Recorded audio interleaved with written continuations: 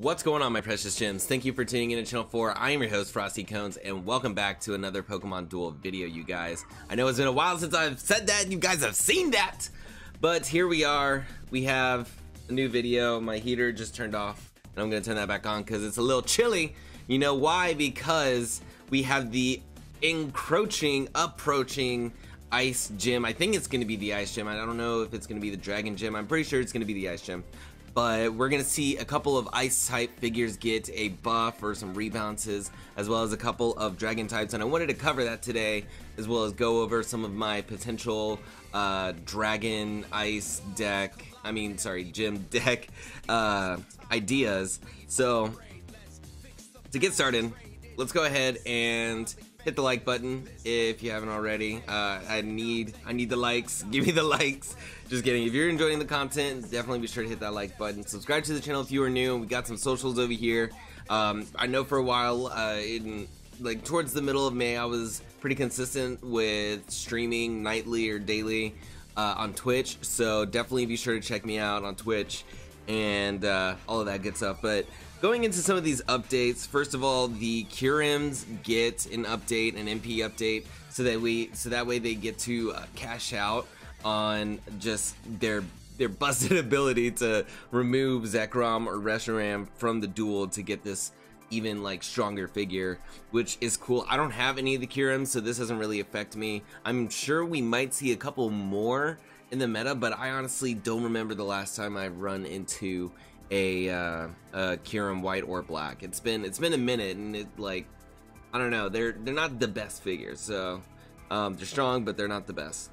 But Regirock and Registeel are gonna get buffs to their lock-on abilities. Everything within every opposing figure within 2 steps is going to get some respun, and if they land on the wheel piece color that the ability is based on, then they'll get a lock-on marker. So that way, whenever they hit multi-blast, they'll get knocked out, which is awesome because I've always thought that you're locking on, and especially in this kind of a game, you're locking on, you're scanning everything around you. So then why not take all as many figures as possible that aren't your own. I'm glad that that's not one of the things that you can lock onto your own Pokemon. But multi-blast also gets a buff to 110, which makes both all 3 of the Regis actually huge, just a nice sweet tasty piece of cake for Zoroark. But I mean, there's other ways to answers to that, and I'm sure I don't know what Regice's purple is gonna be, but I mean, there's a blue and there's a purple, and Regirock and Registeel's purples are pretty decent, so it's alright. But Dialga and Palkia, they get a buff. They get let's see, a 10 damage buff to Roar of Time, 30 damage buff to Dragon Claw, which is absolutely needed. In this high damage kind of meta scene that we're in right now, except for Zoroark, you need to at least be able to hit 110. I mean, 110 is a pretty, as putting Zoroark in a completely different category, 110 is a good starting number for dealing some good damage, because you can X attack, you hit 140, you stand up to Blaziken or Incineroar or other Pokemon that swing for 130. Palkia gets a 10 damage buff to Spatial Rend, and that 30 damage buff to Dragon Claw as well. I mean, I would be honest, even with their ability being changed to them being put to the bench instead of the PC, I don't care for these figures too much. I honestly I'll continue to sleep on these figures until they get better. And the same goes for Giratina, who gets a 20 damage buff to Shadow Claw and a 20 damage buff to Hex. So that's awesome, because 150 is just that's a great number. That's he's on par with Aggron now. Being a figure that can also move through other figures with the use of his ability, which makes his turn end when he does so. I mean, that's why I'll sleep on Giratina Altered form, but when I see Giratina Origin form, that man better be good. That's all I'm saying. That man better be good. Zygarde, 50%, gets 20 damage buff to Dragon Breath, Lance Wrath becomes a 90, Extreme Speed becomes a 20, so plus 20 all around, which again is good to see that they'll like kind of bring figures from the ashes and kind of give them a mini boost. I mean, Zygarde 50% isn't exactly the best figure still, but now it has a better chance. And same with Dragonite getting a buff to Dragon Tail and Extreme Speed. Dragonair gets a buff. Weavile. Now Weavile, this is good. This is the biggest takeaway from this update. Is Weavile getting a 20 damage buff in both Ice Punch and Ice Shard. Ice Shard is going to get reworked to where it's going to spray out, and opposing Pokemon in 2 steps are going to respin, or are just going to spin in general, and then they're going to hit a blue. If they hit a blue, then their spear is knocked out. So that's a good answer to like Ampharos or Xurkitree, Tapu Koko, Rotom. Like those figures that you'll slap a sphere on, or like Mighty Sphere for Pheromosa. That is intimidating, because yeah, you normally wanna sphere a Pokemon figure that's gonna have a blue because it's high survivability. The more you survive, the more you're able to get usage out of your sphere. So that's a great buff to Weavile, and I really hope that people actually use him a lot more in the gym. So Lapras gets Ice Wall, which means that okay, so that Pokemon is prevented from being frozen or burned, which counters Fire Dex. Surf gets a buff to 100, which is nice to see that another rare is hitting that 100 mark. Druddigan is getting a buff to 90 on Revenge, so it's going to be swinging for 130, and Dragon Tail is going to be up to a 70. So those are some good numbers. I mean, it sucks that it doesn't evolve or doesn't come from an evolution, so that way it can get more damage. I would definitely like to see like a Dragon Fang sphere, or I mean not sphere, but plate or something. I'm just like, I'm thirsty for a plate or something to give these dragons some kind of a boost, because some of these dragon types, like, these are all much needed buffs, but I mean, look at Garchomp. Garchomp is garbage, and he doesn't even have an ability. Like, they need to fix that, man, especially if they're planning on doing Mega Garchomp. But Flygon gets a 40 damage buff, and that's a lot of damage. That is a lot of damage, because you evolve that thing, it's gonna now have what, a 4-star Draco Meteor. I think he gets Flyaway, or whatever its other purple is a 5-star, and then the Dragon Claws end up being 120s, which is awesome. That Avalugg and Bergmite get an update to their abilities, as now when you activate the Icebreaker or Ice Scramble ability after Avalugg or Bergmite moves, you can choose to end your turn without engaging in a battle. We have not changed the text of the ability. Okay, so now, like, I mean, that's all. They don't have to battle in order to do the King Rook switch. So we see that update coming in the next couple of days, and in preparation, I'm not even looking at the monthly loyalty rewards because rent has hit. I am broke as shit, and I cannot afford to cash in on some Pokemon Duel gyms, which is sad, because I would just like, because I know that banner is coming. It's gonna be Mega Rayquaza. I'm sure you guys have seen other people's videos on what the new mysterious figure is. It's definitely gonna be Mega Rayquaza, and I can't wait to see what that man can do, because it just better not have 1 MP. I'm pretty sure it's gonna be like 2 or 3 MP at least. Like, it's gotta be 2 MP, but I could definitely see it being 3 MP. So we're gonna now go over some of the decks that I plan on using for the gym.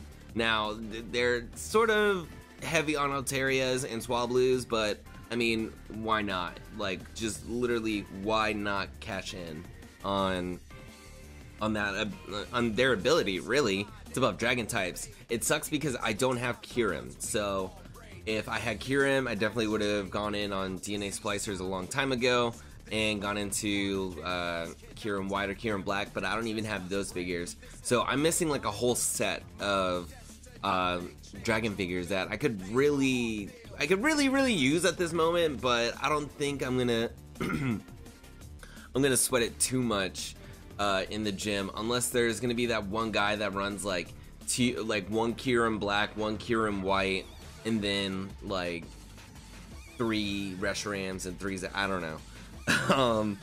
But anyway, so going into this deck, so we've got 2 Alterias into Mega Altaria. I'll be able to choose because I only have 1 Altaria Knight. We have Articuno as a defender.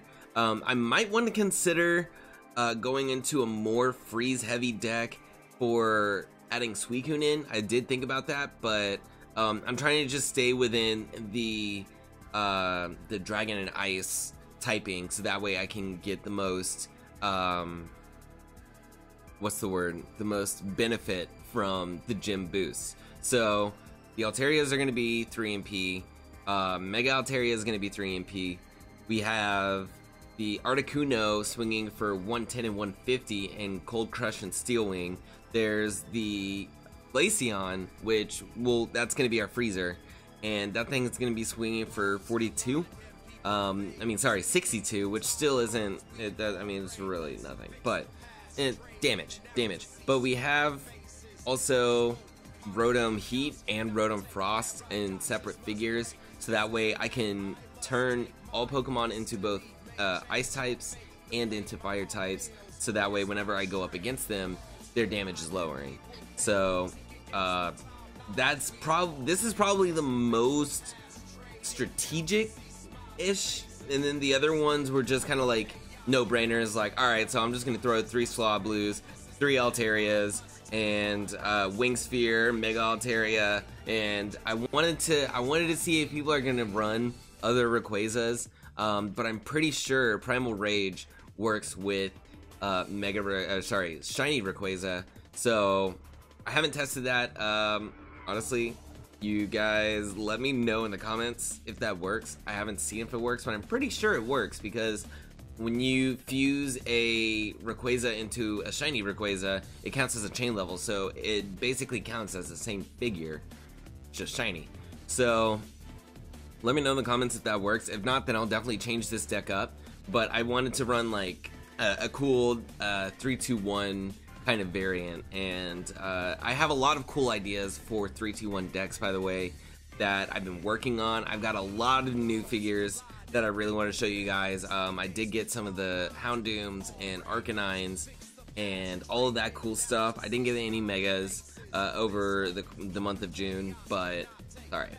So yeah, that was one no-brainer deck. This was another no-brainer deck. I was just like, alright, Altaria, and Vibrava. And I was thinking about the Vibravas for Kyurem, because if Kyurem can move over any figure, Vibrava is going to be clutch in this gym.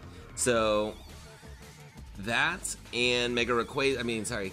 I always want to say Mega Rayquaza. Like, ever since the banner was like previewed and announced, I've been like, oh, Mega Rayquaza, oh! And I just can't, like, when I see Shiny Ray, I think Mega Ray. So Shiny Ray is also just like a no-brainer, because Dragon Flying, I mean, look at the Sharp Beaks. I'm going for damage, people. That's also for Kyurems, because sorry, yeah, that's for Kyurems as well, because I want to do as much damage as possible. So those 3 decks are really kind of my main decks that I'm gonna try and use. Depending on what I see in the gym, I'm gonna try and flex and adjust to that accordingly. But I don't know. I do wish I had Kyurem, so that way I could have a figure that would be both boosted in MP and damage and roll everyone, because I know that people are gonna try and roll on me and it's not gonna be fun. But let me know in the comments what kinds of decks you guys are going to be running in the gym. Plates, figures, even like specific chain levels. I like getting into chain level discussions because of mons like Zorork and who else? I mean, Zora does like a damage boost off of like things that get boosted, so there's that. But yeah, let's talk strats in the comments down below. And I'm actually gonna end today's video off here. As far as tomorrow, I don't know what I'm gonna do for a Pokemon Duel video just yet, because by the time the new like update and the banner and everything kicks in, or like the next day, let's say the next day rolls over for Pokemon Duel, I'm already having to go to work, so I don't want to make a Pokemon Duel video on me just doing League duels. And I don't know, I mean, I'm just saying I don't know if I want to do that if there's like this whole new thing going on, you know what I mean? Like if the gym's already going on, I don't want to do a non-gym video. So let me know in the comments as well, like if you guys just want to see like how this deck is, because I mean it's a pretty standard scumbag Ultra Beast deck, and I have a lot of fun with it, but also like I know it's kind of like a rehash thing. So if you guys want to see that, cool, but if not, then I'll probably still make a video with it.